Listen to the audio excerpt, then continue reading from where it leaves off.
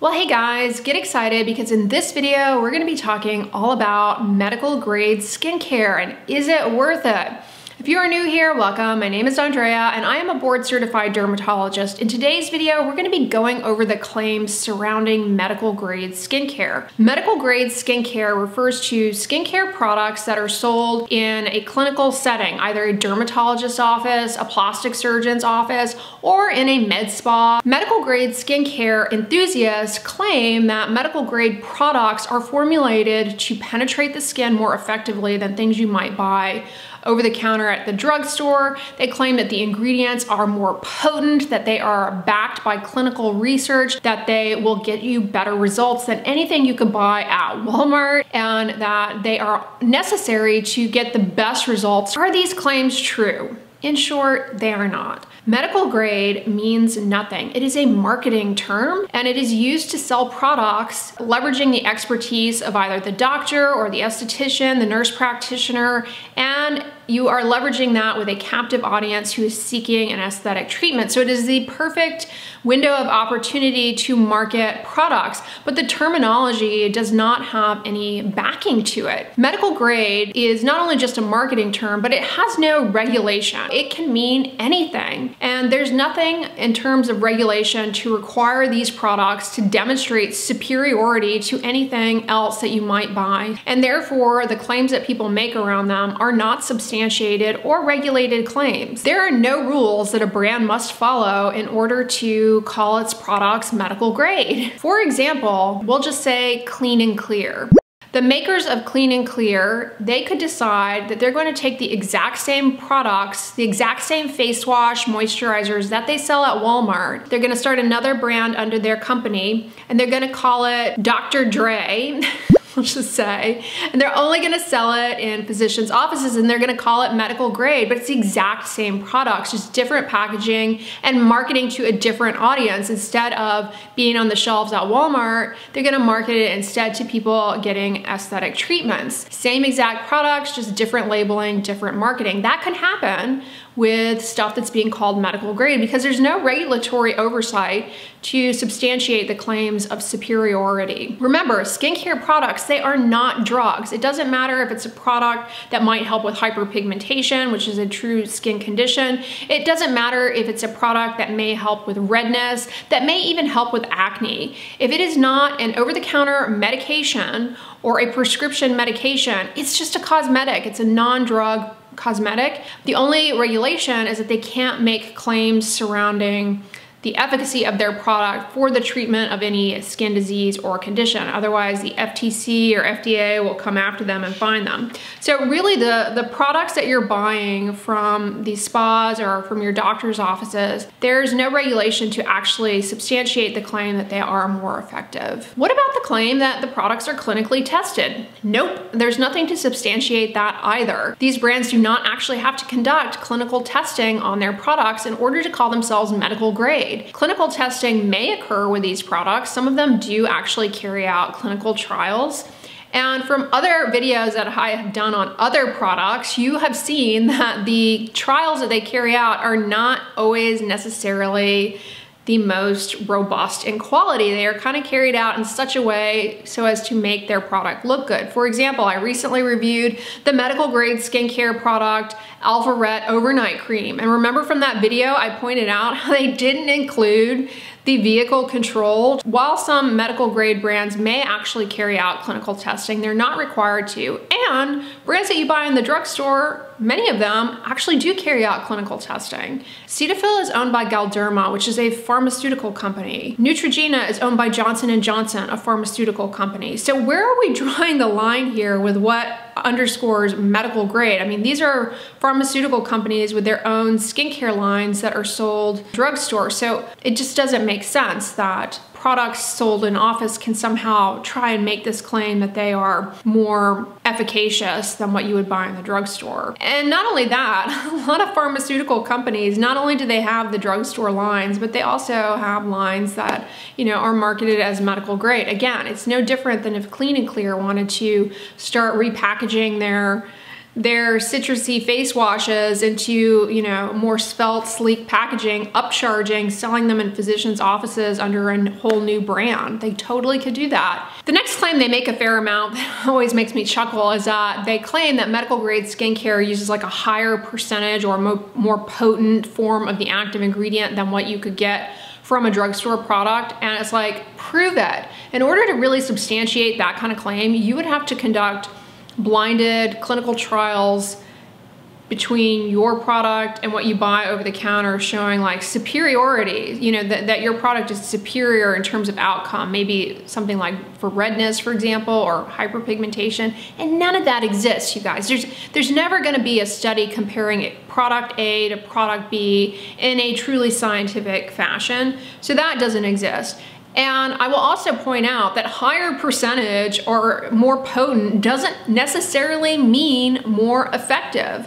You can reach a threshold with ingredients where if you start exceeding a certain level, you get diminishing returns, and in many cases, the product can just end up being more irritating or simply not effective. And it's important to remember that, because when we're talking about these ingredients in these cosmetic products, remember, non-drug products, the ingredients, we don't actually know what the effective dose is for many of them. It's not as though there are dose response curves out there for these different things. There's no benchmark in terms of effective percentage strength. So that is an egregious statement right there. There are no dose response curves out there for skincare products. The next claim is that medical grade skincare products penetrate the skin more deeply. That's false too. There's no regulation that brands have to actually demonstrate skin penetration of their ingredients and of their formulations. There's no definitive difference between how medical grade skincare products are formulated and the drugstore stuff are formulated to underscore somehow an enhanced penetration. Penetration of ingredients is influenced by a variety of factors. Formulation overall, which again, there's no definitive difference between formulation of medical grade products and drugstore products. The other things that influence penetration of ingredients include the body site, the skin, the body site where you're applying it. So like stuff that you apply around your eyes is gonna penetrate more readily because the skin there is thin in comparison to the back where the skin is very thick. And the health of the skin. If you have a skin barrier defect or a cut or something, you're gonna get enhanced penetration. If the skin is wet, there will be enhanced penetration as well. So a lot of things influence penetration of ingredients, and the statement that medical grade products penetrate more deeply is false. There's no research, there's no regulation to substantiate this claim. And then last but not least is just the false fixed belief that medical grade products are better. And that is not true, because in order to substantiate that claim, again, you've got to have head-to-head comparator trials blinded to really say that. And better in what sense? Better in the sense of improving what outcomes? It's just a very nebulous claim to make that a medical grade product is superior to a drugstore product when there is no comparing the two, because there are no studies comparing the two. The only things that are truly medical grade are going to be prescription drugs, which medical grade skincare is not a drug. It is not a prescription drug. Or over-the-counter medications like adapalene, brand name Differin. You could consider that medical grade because it's an FDA-approved drug to treat acne, or salicylic acid, an FDA-approved acne treatment sold over the counter. The other thing about medical grade skincare marketing and it being dispensed through physicians' offices or med spas is that it is a revenue generator for those practices. Nothing wrong with that. I think it can definitely be helpful to have that in your practice, but it doesn't necessarily mean that it is any more effective or clinically, rooted in clinical science or anything like that. So hopefully that clarifies to you guys that medical grade skincare, it's just marketing. It doesn't speak to the efficacy or the science behind the formulations or anything like that.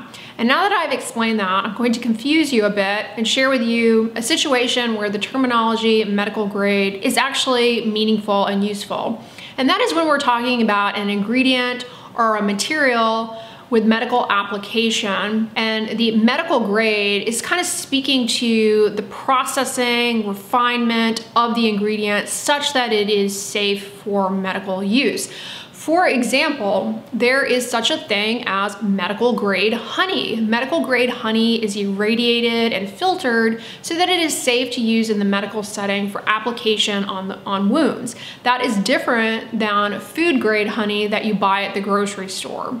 There's also medical grade silicone that you can find in scar patches. That differs from the silicone that's going to be in foods. It differs from the silicones that are going to be used in like lubrication.